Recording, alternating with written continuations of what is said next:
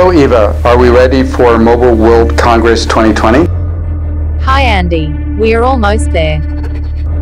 Scanning data. Building visuals.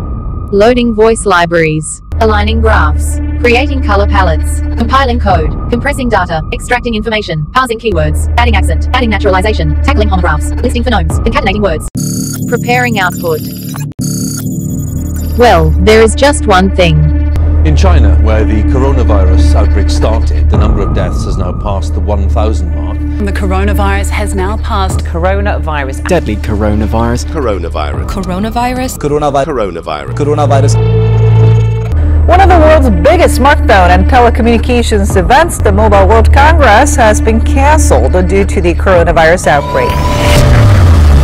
And that's pretty much the story of Mobile World Congress 2020. We were planning to roll out our grandest showcase yet with a brand new experience zone showcasing our digital trust solutions, our new honeypot network, some smart city simulations, our augmented analytics platform, and the latest version of capacity management for 5G, including proprietary machine learning algorithms and models, our new identity management solution, and a whole host of other things.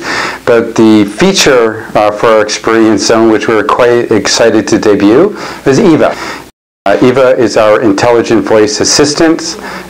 She understands natural language queries and contextual commands, and she will tell you about important things that are going on, events in your world, and give you recommendations.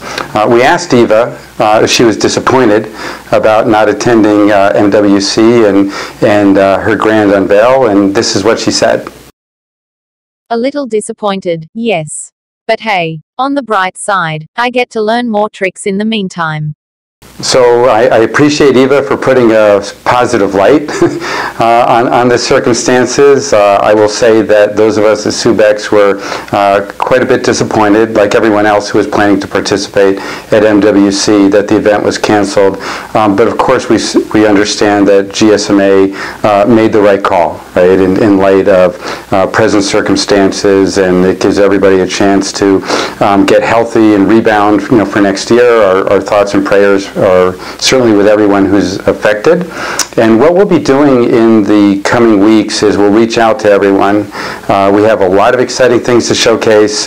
We plan to do that. We'll be scheduling various forums and sessions with everyone, and you'll be able to see firsthand the exciting things that we were looking to unveil. And thank you. Eva, how can we contain coronavirus? Hold on, figuring this out. Hey, you may want to look at this.